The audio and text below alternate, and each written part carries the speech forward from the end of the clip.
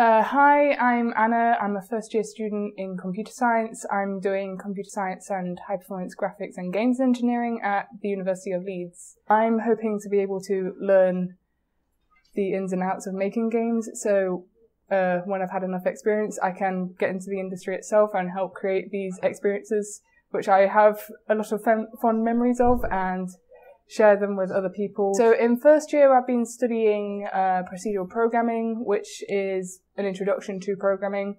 It's very easy for anyone to understand, even those who haven't done programming before. In the next few years, I'm looking forward to doing the high performance graphics modules, because I have a lot of interest in video game graphics, and not just that, visual effects in movies as well. So I think that'll be quite interesting for me to study, and it'll be interesting for me to put all the things I've learned towards making something which I really like. I'm also part of Video Game Development Club, which has started up recently, and the students there are very experienced and have been in the games industry, so I've been able to talk to those who actually have the experience. Everyone's so nice, and I think I've made so many good friends here so far. So I'm learning a lot, but also I'm having a good time whilst doing so.